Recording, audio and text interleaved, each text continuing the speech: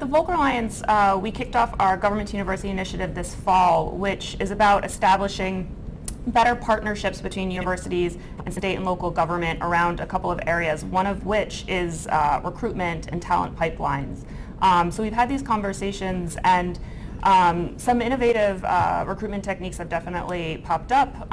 Again, I think as was mentioned before, the use of videos, particularly I think the Commonwealth of Pennsylvania has been really good in developing videos of their young and newer employees describing their work in the day-to-day and how it's exciting to them and how it's fulfilling to be working for government.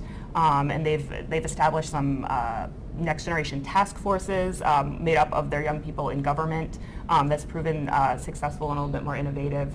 And then some ideas that have cropped up. One that was interesting in one of our recent convenings was around having state and local government, and even with federal government, perhaps collaborate on having one kind of place or portal where people interested in government service could go to see the job opportunities across all three levels. And that was an idea that was kind of sparked recently in discussion that some people are going to look into launching.